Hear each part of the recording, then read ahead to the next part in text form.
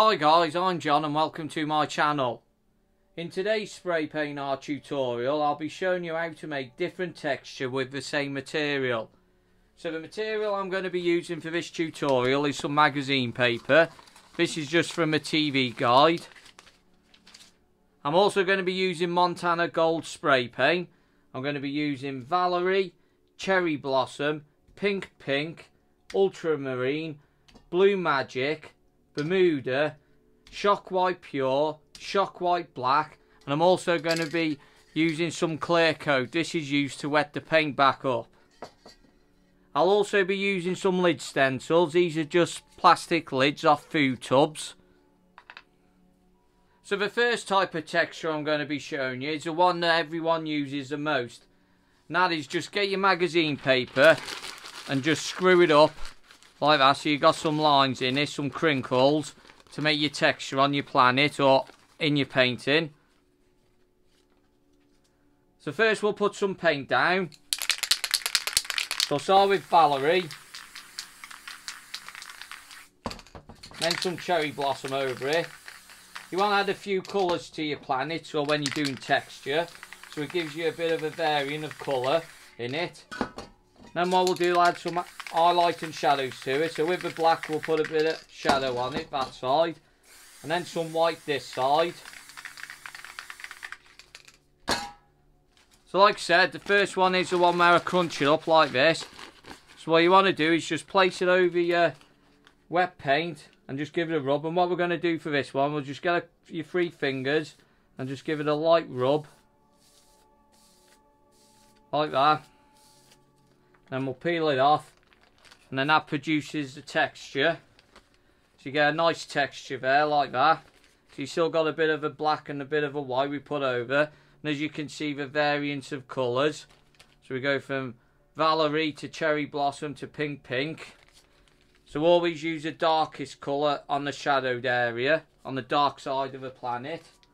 So now we'll just add some highlights and shadows to this. So like I said, the dark side's here. So we'll just add a bit of black. And a bit of white on the highlighted area.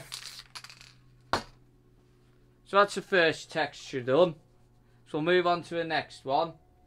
And the next one is, we'll just get the magazine paper and we're just going to fold it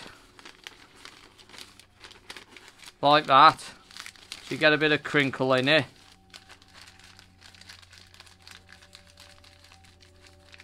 And just squeeze it a bit. Then you get lines going that way. So for this one I'm going to use Ultramarine first. A bit of Ultramarine first. And then Blue Magic. And then Bermuda. And then a bit of black on the dark side. And a bit of white. Like I said, this is one I've crunched up to produce lines. So put it over, and we're just going to rub it with the back of our hand like that, lightly, and then peel it off. And as you can see, it gives you a bit of a different texture than this one. So now back to the black. Shadowed area.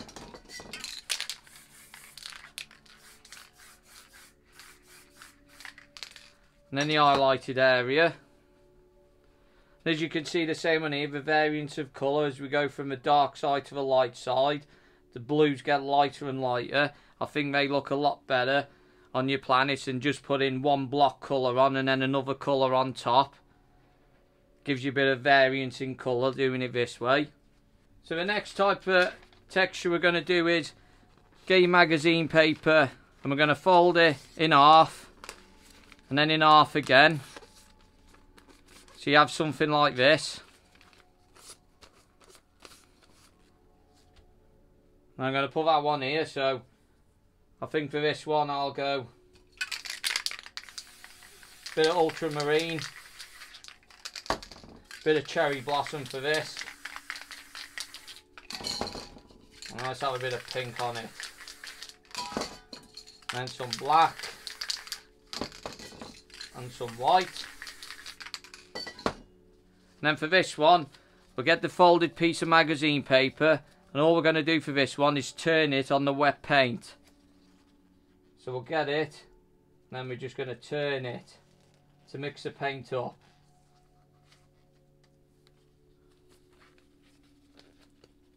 Like that, and I think that gives a real nice effect there. And the paint and the colours mix up really nice. I really like this effect, this texture on planets. So now we'll get the black and do the shadowed area. And then with the white highlight. Now we'll move on to the next one. So what we're going to do for this one is we'll get it and we're going to fold it like that.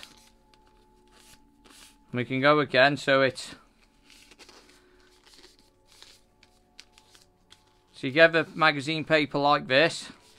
So you fold it a few times. And then for this one I'm going to get a bit of Valerie.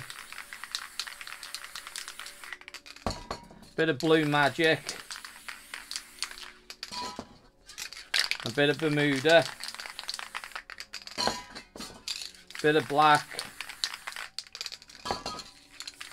And a bit of white. So for this one, the folded paper, we're going to get it and we're just going to push it across the paint. Pull it towards you. Just to mix the paint up. Sometimes the paper moves, the glossy paper, the way you're spraying on, so just put a bit of weight on it. And all we'll do is just pull it towards you. If you want, you could do it again. You could go that way, and you still got a bit of paint on this paper, so you could just start again, add a bit of purple and that. Just keep doing it till it mixes up. So it gives you some colours. So I like how that texture is. So the can's only put on there to stop the paper moving. So you can pull the paper to make the sliding texture. So now we'll get the black for the shadowed area. And some white for the highlight. So with that one done, we'll move on to the next one. And for this one, we're going to fold the paper again in half. So we'll fold it in half, like that. Then we'll fold it in half again. And what we're going to do now is, we're going to do some folds from this corner to that corner. So you get it. And you want to go like that. And just keep folding it to make some texture.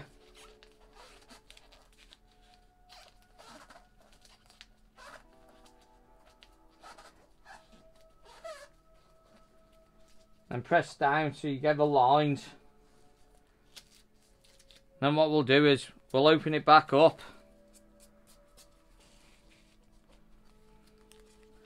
Then you should have some lines on this now. A different texture on your planet. So I'll open it up. As you can see, you get a different type of pattern on it.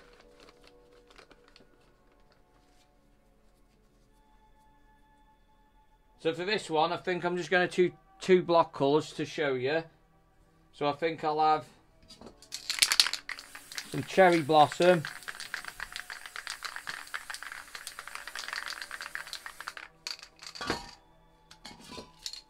And some blue magic.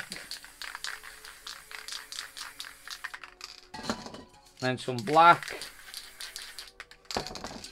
And some white. Now we'll get the paper we just folded. And we'll place it over it. Then we'll give it a light rub.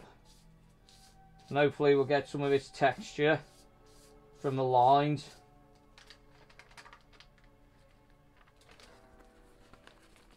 So then it gives you this type of texture.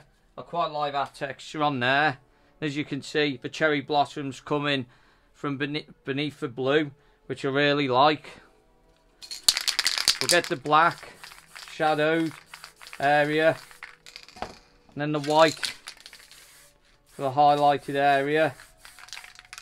And then for the last one, it's pretty much the same as the first one we did, but we'll just get it up, crunch it up a lot to a small ball, so you get loads of lines on it.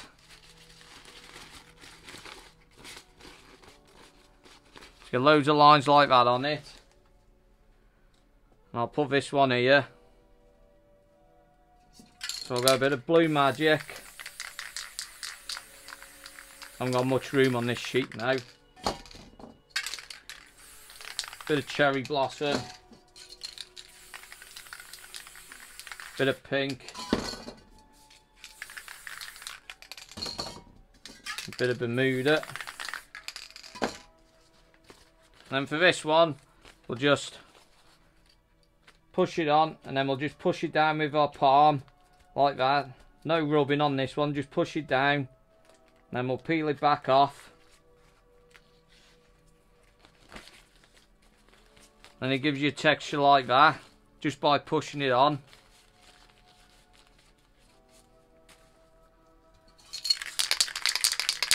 That's a quite nice texture as well. You can see like loads of different colours in that, because the more colours you add, the more colours will be on your planet. So a bit of black.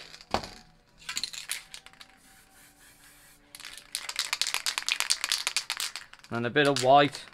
So I'm pretty close to these other planets, these other textures now, so I've just got to watch out.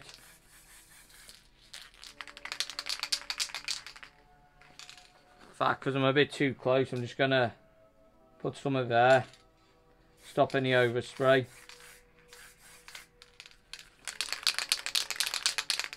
So that's the highlights and shadows done. So that's some different textures you can make with magazine paper.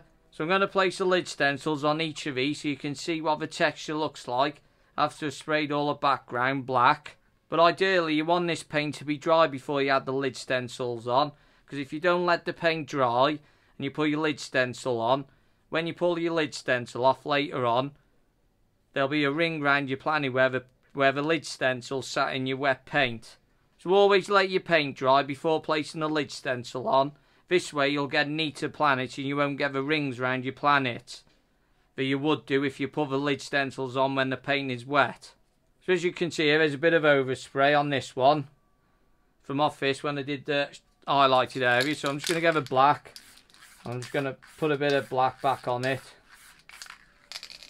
So like I said, you want these to be dry before moving on to the next stage. So you can speed up the drying time on this so you don't have to wait for it to naturally dry. You could use an air dryer or a heat gun or something like that just to warm the paint up so it dries a bit faster. So I'm going to dry the paint up faster and I'm going to be using a heat gun. So for this, all I do is put it on the setting and then I hold it about a foot away from the painting and just move it around where the wet paint is. Don't hold it in one spot, else the paint will start to burn and bubble. So just keep moving around until the paint's dry. Might take about 30 seconds or so.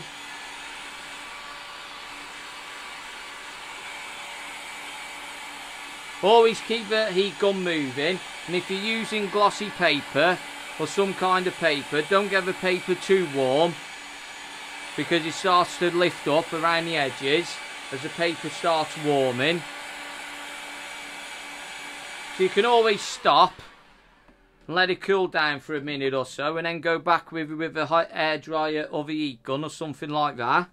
Like I said in previous tutorials that I've done, just take your time and let each stage dry before moving on to the next. This way you'll get better results. So I've just let that cool down now. So we'll get the heat gun again.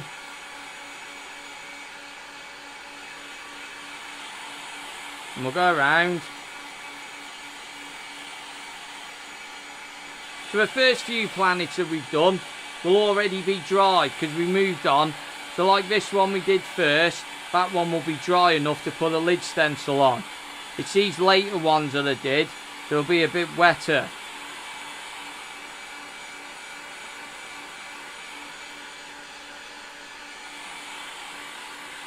And also, the more paint you put down, the longer it'll take to dry.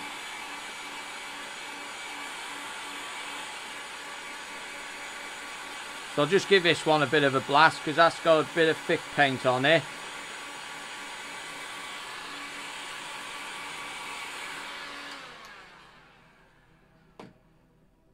And then what you can do to see if it's dry, you can just get your fingers and just lightly touch the paint to see if it's dry. See, them three are almost dry. That's almost dry. That's still a bit tacky. And that's still a bit tacky because I put the black paint still over it. So what I normally do is just keep doing that until the paint's dry. Could take you a couple of times to do it. Just don't blast the heat in one spot, else they'll start to bubble. So most of these are dry enough now, like these three. This one's still a bit tacky, but I'm going to put the lid stencils on. So if it does leave a ring on any of the planets, when I take the lid stencils off later on, you can see what I'm on about. So these are pretty much all the same size lid stencils.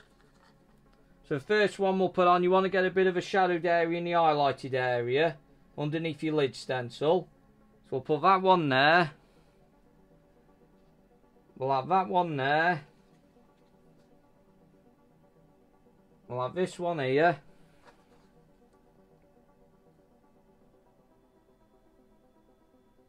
That one there. I'll have that one there, and then the last one I'll have there. So there are the lid stencils on each of the textures now. And what you could do is you could put some weight on each of these lid stencils to hold them in place. But if you're going to use weights on them, you have to make sure the paint's completely dry, because when putting these weights on these lid stencils, it'll put more weight on the lid, so it'll push the lid stencil deeper into the paint. So always make sure that the paint's dry before placing the lid stencils on if you're going to use these weights. So I'm just going to put one weight on each of these. These are just old drawer handles, just to hold the lid stencils in place. And also it stops any black spray paint going underneath when you're doing the background. So we'll move on to the background, and with the black we'll just spray around the lid stencils first lightly.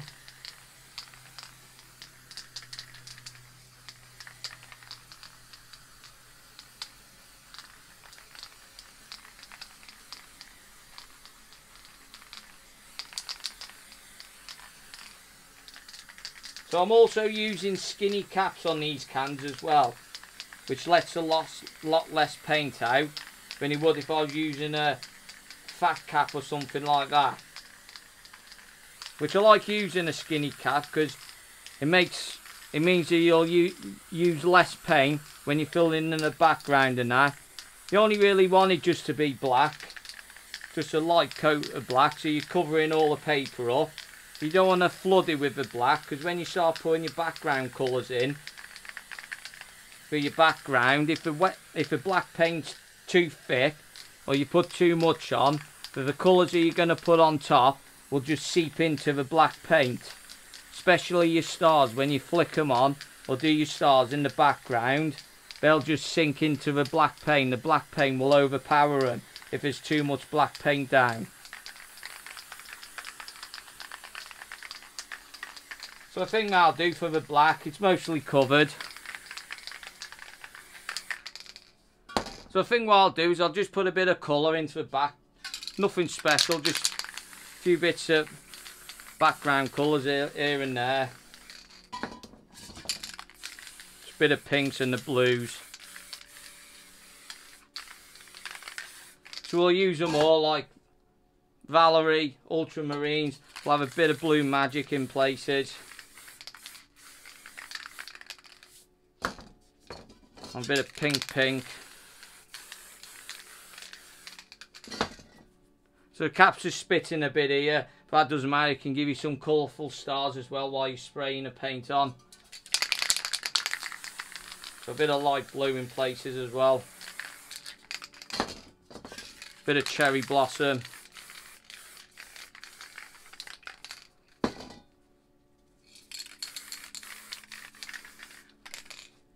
And if you do put too much paint on your background, too much colour, or it's too powerful, you can always go back with a black and just go around in places, just lightly spray it, take a bit of a colour out.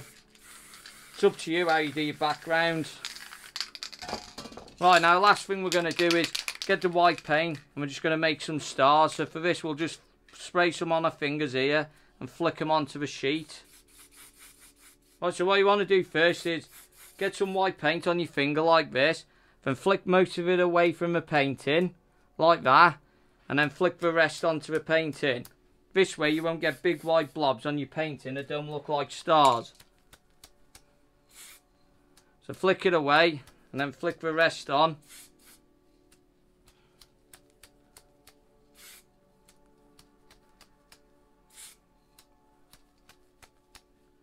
So if you do leave a paint on like that, just a big blob of paint like that, and you flick it on, see you get a big white patch of white dots there that don't really look like stars.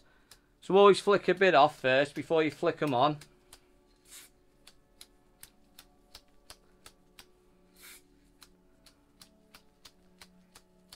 So that'll do for the stars.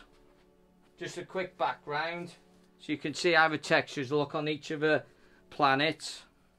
So what we'll do is take the lid stencils off first, the weight off these lid stencils. And then we'll start with this first one we did, the first one.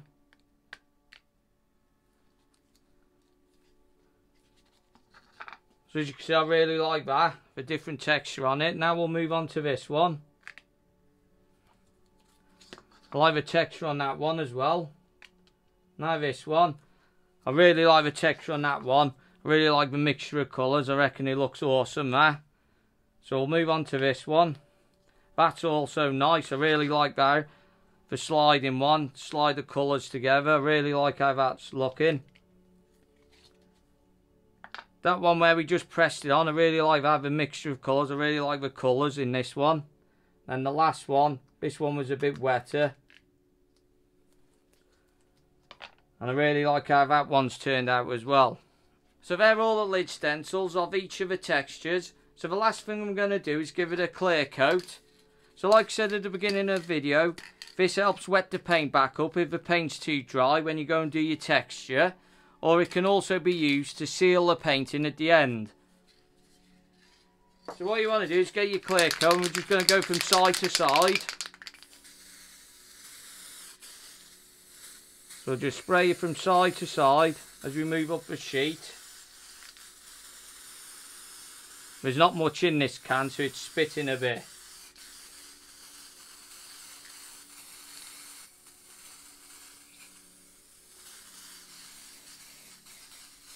As you can see, it also brings the colours back out as well. Makes them pop a bit more.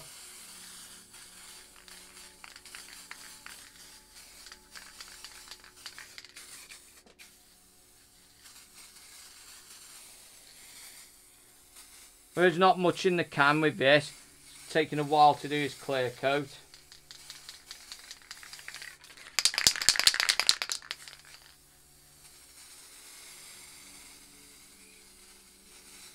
But as you can see, as I'm putting it over the paint, brings the colours out. And it also gives a nice glossy finish to the painting, because the Montana Gold is a semi-gloss paint. But you can get different types of clear coat. You can get matte clear coats. If you want your final piece, your final painting to be a matte finish, you can spray a matte clear coat on. You can also get semi-gloss clear coat, or you can get gloss clear coat, the one I'm using. So now we've given it a clear coat. The last thing I'm going to do is just sign it. So for this I'm just going to use a palette knife. I'm just going to sign it here. So as you can see, by using the same material but folding it in different ways, you can make some awesome texture on your planets. You can also use these different methods for making texture on different things. I think each one gives a unique texture, and some of them are really nice, really awesome looking. So let me know in the comments which texture you like the best and which ones you're going to use in your spray paint art. I hope you enjoyed watching this how to make different texture with the same material tutorial, and if so, don't forget to give the video a like and please share it.